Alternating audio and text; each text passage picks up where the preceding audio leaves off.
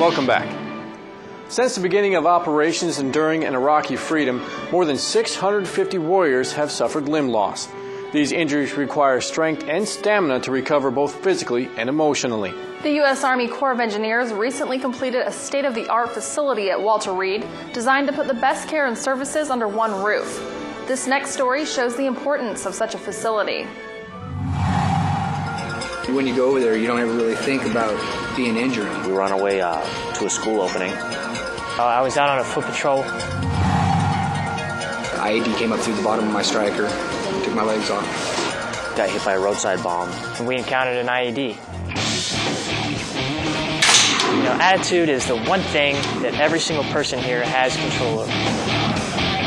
Your mental side of the house improves when you are physically able to do something.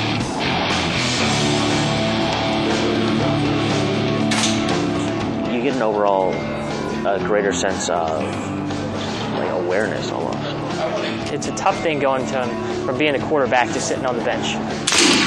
As you make those accomplishments and you overcome something, it fixes your brain too.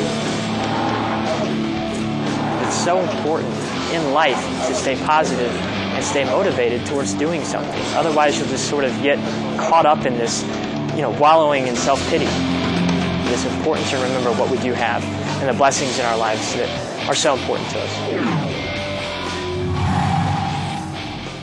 The Corps of Engineers has the largest military construction budget since World War II to build facilities like the Advanced Training Center to improve quality of life for today's warriors.